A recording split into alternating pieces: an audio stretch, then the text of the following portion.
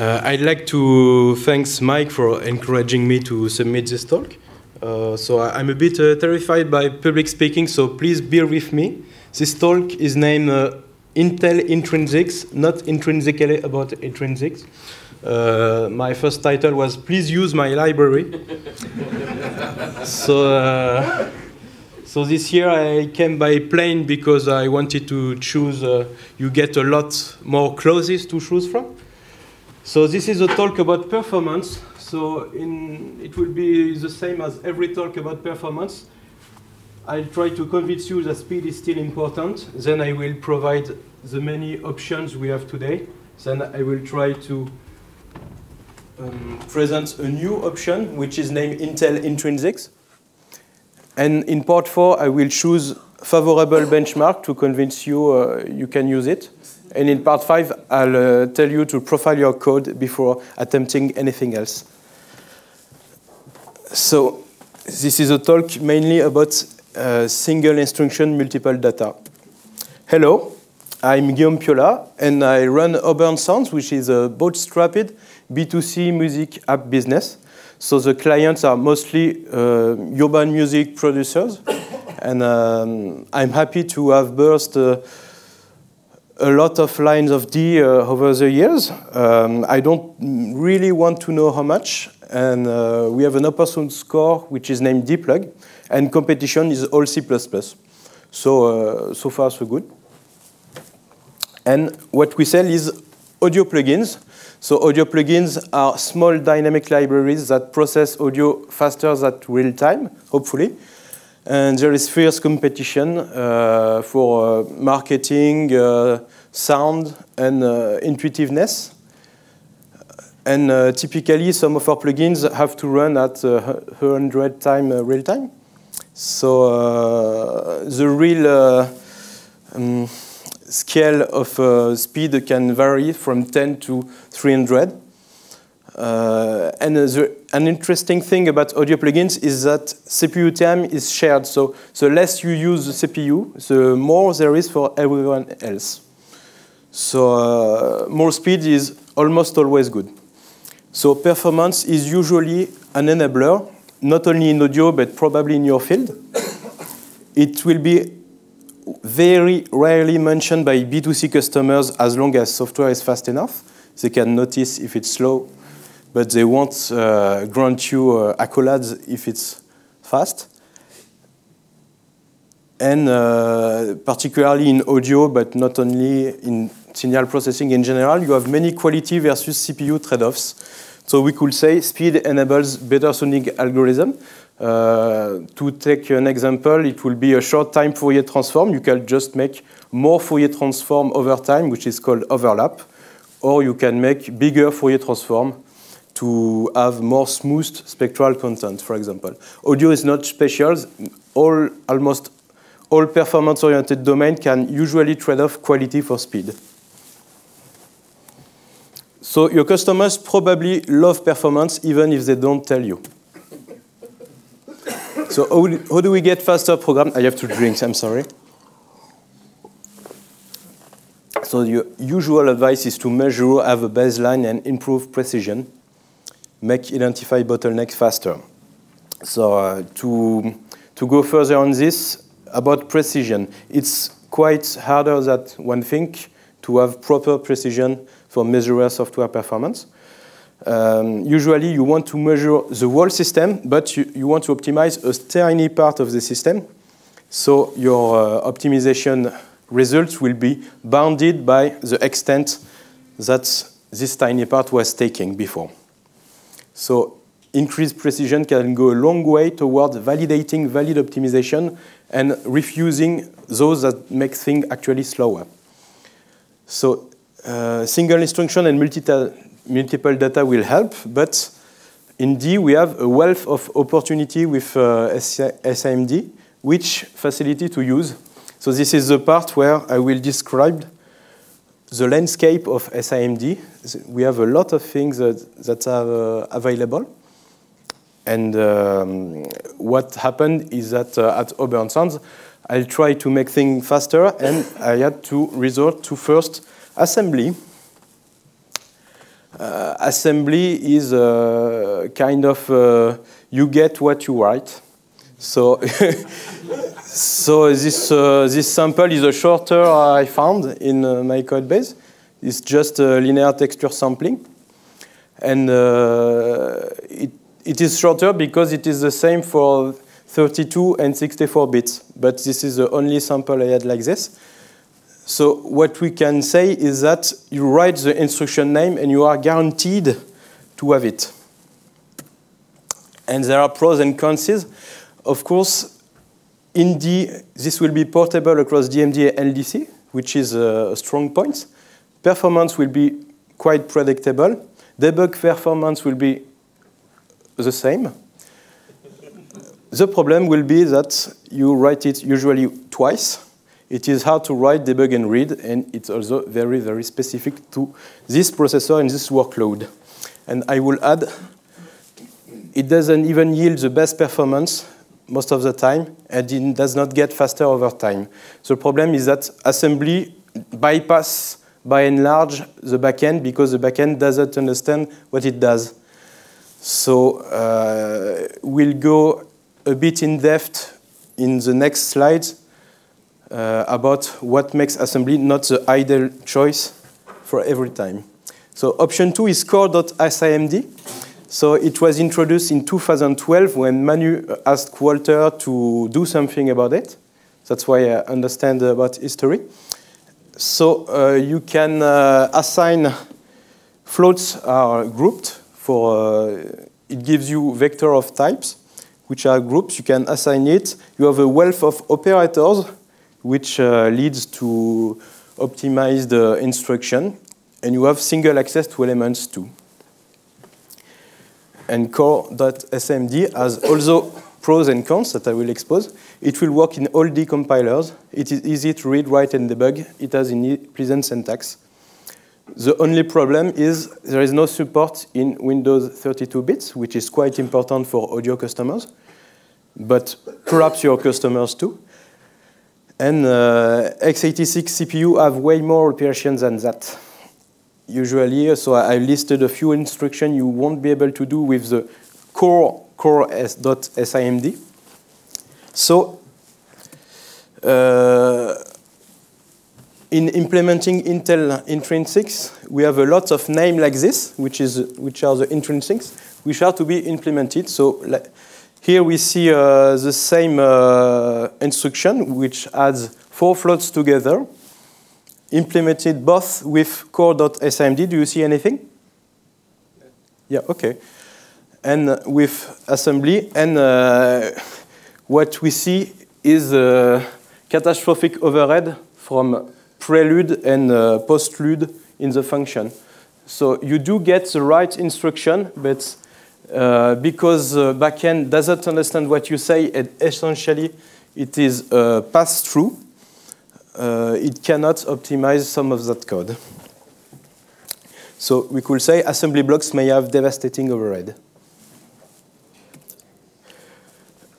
But core.simd is fundamentally great. I mean, if only for the few cons, it is definitely a great thing to have. So there is option 3, which is the same thing plus d_simd, which is a DMD extension added at the same time. And this one is less applicable because it only works in DMD. And then we have option 4, ldc.simd, which is an extension of core.simd, which adds shuffle vector, aligned load store, some floating point comparison. And it adds them in a way that is portable, like the core.simd. And you have a bit more. Some of it was so good it made it back to core.simd. The cons is, of course, that it's LDC specific. And again, many x86 operations are not doable using ldc.simd. Which leads us to, of course, option 5. Oh, no. OK, so the pros and cons are not perfect adequation. We want kind of everything. So we want to be portable, but at the same time, we want direct access to the instruction. And of course, these goals are in tension and will be in tension throughout the talk. And then I stumbled upon ldc.gcc built-in x86, which I won't pronounce twice. And so the problem are the big names, but basically it gives you guaranteed the right instruction for most of what exists. So it extends core data SMD with built-ins. Again, it is LDC specific. So with this information, I thought I had enough to build the familiar syntax that was used in C++ based on intel-intrinsics, which is a staple in C++ native development. So this library, intel-intrinsics, starts as a familiar syntax above option 5. So let's get back to mm_add_ps, which leads to this instruction. So one thing to understand with intrinsics is that their semantics is always modeled upon the instructions they are supposed to emulate. So with core.smd, we have nothing to do because the operators are already overloaded. So this was a simple one. But if we have the add ss instruction, we have to implement it with an LDC-specific intrinsic, which is actually a built-in. So far, so good. So I start implementing the hundreds of intrinsic functions. The problem is that the built-in disappeared upon me. So LDC 1.1 removes that one, for example.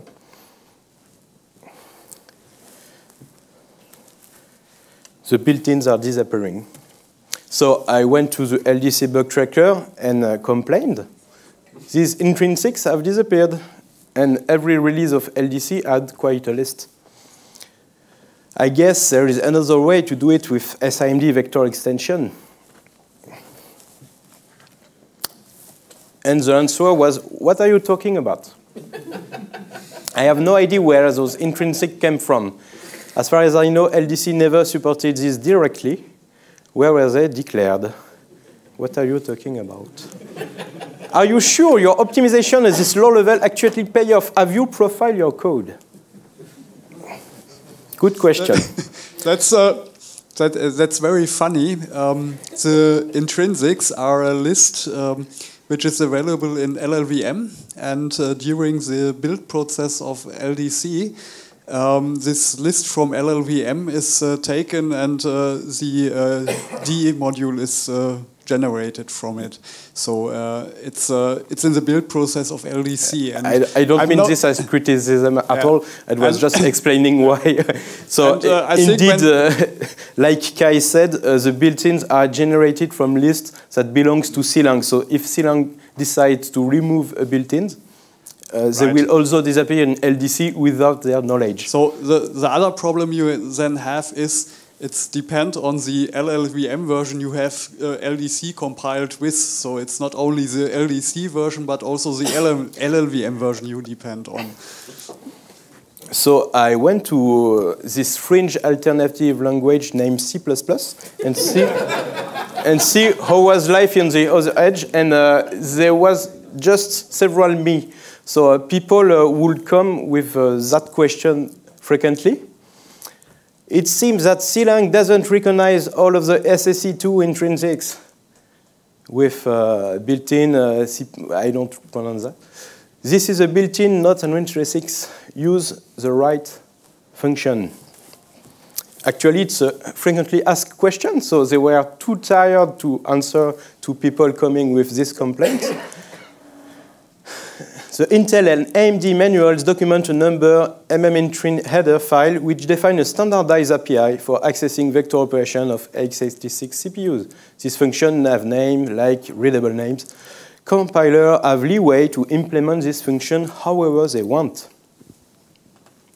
So someone has to build this standardized API for D, and it seems that task has befallen upon me. So here is how Silang implements MMAddSS, which is deceptively simple. I mean, it's just using vector extension. So does this generate the right code if written in D? The answer is yes, and the surprising thing is, even without any optimization, it will generate every time the right instruction. So it seemed like the right way to implement this intrinsics. So my realization number one was regular looking code can generate the right instruction reliably. Which leads to realization two. Built-in will be a last resort strategy. Built-ins are not intrinsics. Built-ins provide direct instruction generation, where intrinsics are somewhat with the same semantic, but which may not provide exactly the same instruction. Which leads to the paradox of intrinsics, because to implement them, you have to use normal decode, but normal decode can be sped up with intrinsics. So, which leads to realization number three. Intrinsics are mostly about semantics and not really about codegen. If you can't guarantee an instruction, it's because built-ins are not about codegen but semantics. Of course, we do use them because we want a particular codegen, I guess. So this is Intel intrinsics today. So I had leeway to implement them however I want, so I use everything. So as you can see, there are stuff which is not checked on the list. It's because it's quite work intensive. So mostly I use a mixture of everything. And in particular, if core.smd is not there because you are using Windows 32 bits, it will try to emulate it very, very slowly. And it's the same for ldc.smd. If you use DMD, this library will try to emulate it. So DMD performance, as you will see, will suffer a lot. So it's a lot of intrinsics to implement. So I learned three surprising things. There is always three things. Okay, suppose your business relies on doing a lot of averages. You need those averages very quickly. So this is the only sequence of intermediate representation in LLVM which can generate averages, barring using assembly. So what is surprising is that it seems the backend recognizes exact sequence and inserts this instruction. It looks like cheating, I don't know. This was surprising. Surprising thing two, not numbers. So I don't know if you managed to read something, but there are two equivalent ways, also I thought, to implement max. Of these two ways, one gives 4 or 5 excess instructions. It's because, again, not numbers makes these two expressions different, and they don't map to the hardware in the same way.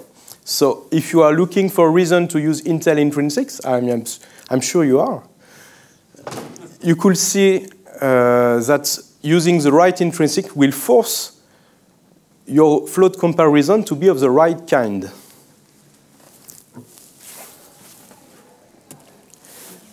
And the third surprising thing is this cast. If you use the default LDC flags, there are no way to do this fast. there is no SSE way to convert from float or double to a 64-bit integer in 32-bit x86. Maybe this only affects me, I don't know. But compare this one instruction to this dozen instruction. I know which one I want. So, of course, I don't provide a solution because you shouldn't want this. So this is Intel intrinsic today. So there is 416 intrinsics for SSE1, SSE2, and MMX. The MMX1 won't use the MMX register, if you are asking. No. So this is really the equivalent of EMM intrin, XMM intrin, and MM intrin, but for D. One significant difference is that it does not enable CPU features for you. You have to tell the LDC compiler to enable the right instruction sets. Hopefully, if you enable AVX, it will go faster with SIMD semantics you have given, hopefully. So it is tested. There is some bonus intrinsics which were sadly missing. Although it adds smaller SIMD vectors, because the more you do SIMD, the more you appreciate the smaller vectors, which can be used in more places. And today, so this is the vaporware slide. So I would like to use core.simd on DMD when it's there. And I know it's today, it's not vaporware yet. Okay. It's the same semantics for DMD LDC. You will get the exact same result. And of course, as this talk may indicate, it is currently focused on x86. And tomorrow, improve performance when using DMD, support GDC.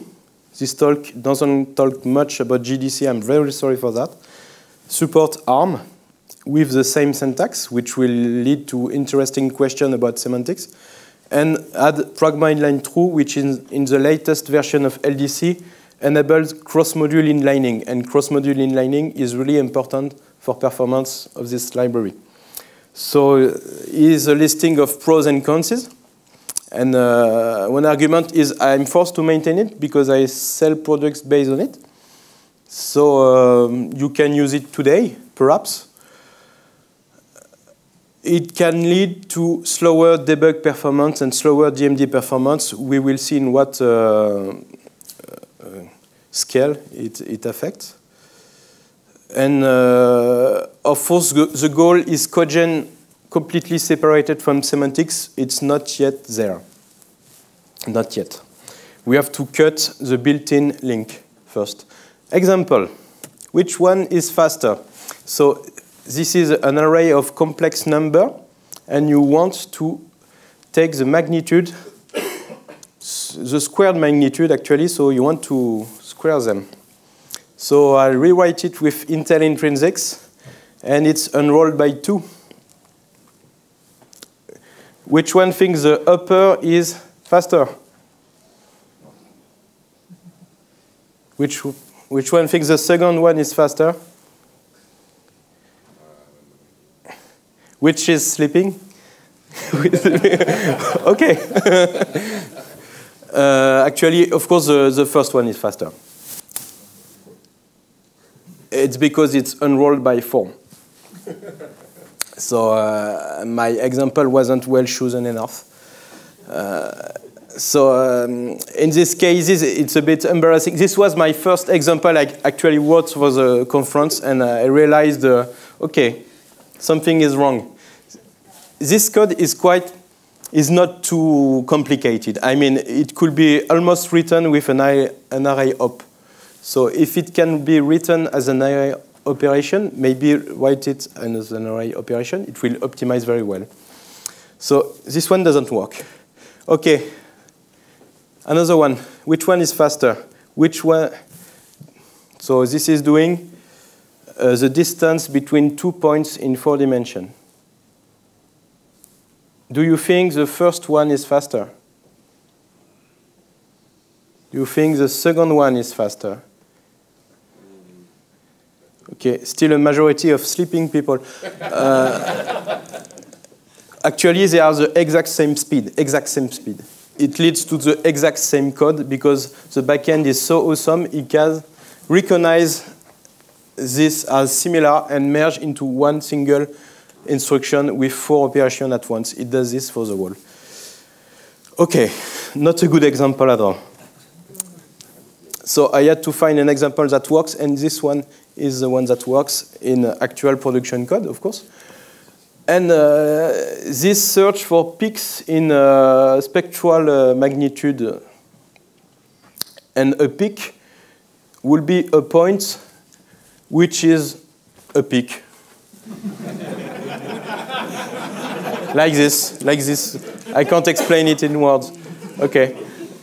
So, but it leads to this loop with no more than 4 ifs, nested ifs. And if you are in optimization, you will see that you have the same probability that any comparison is true and any comparison is false.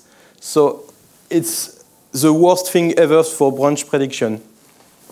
If we had a way to force the if to not happen or to just have one if, it will go a lot faster. Of course, in real production code, the inner loop was way bigger than this. And this is the intel-intrinsic version. So the 4 comparisons and bet at once. Then we extract one single integer, which we can compare in one if. So now we have a positive benchmark result, which is no less than 3.5x faster. And my talk is done there. No. Okay. This is the worst case scenario for the branch optimizer. But if you can rearrange this source code, I don't think you can do much better than this.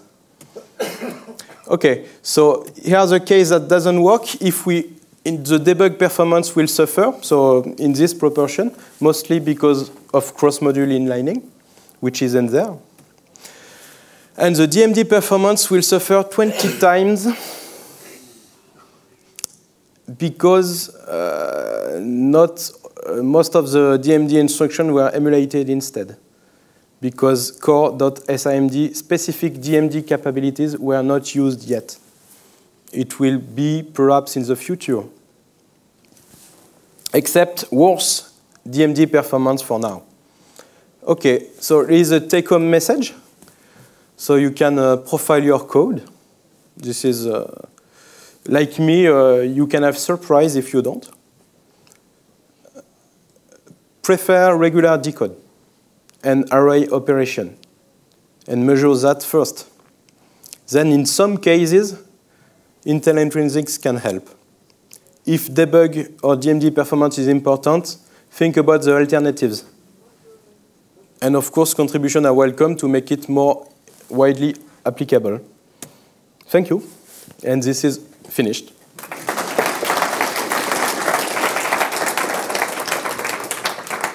Well, I mean, we got volume here? Yeah. I mean, you're not exactly quite finished yet. It's questions time. I'm sure there's questions here. Raise your hand.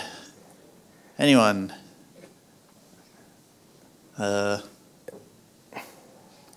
Anyone? Aha! Question.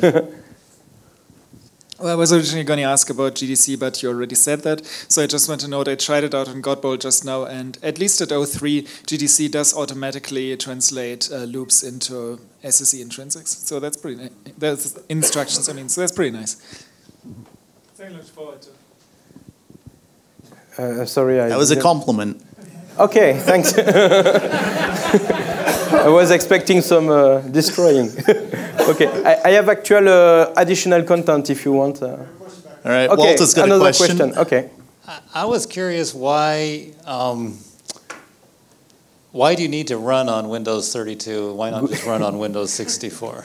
I don't, but my customer wants, because as they use multiple dynamic libraries, some of which exist only in 32 bits, they can't always upgrade, because that will mean giving up a lot of tools. So actually, a few months ago, I said I didn't need anymore macOS 32-bit support, and it's true. But customers send me emails saying that they would like to get it back. Oh.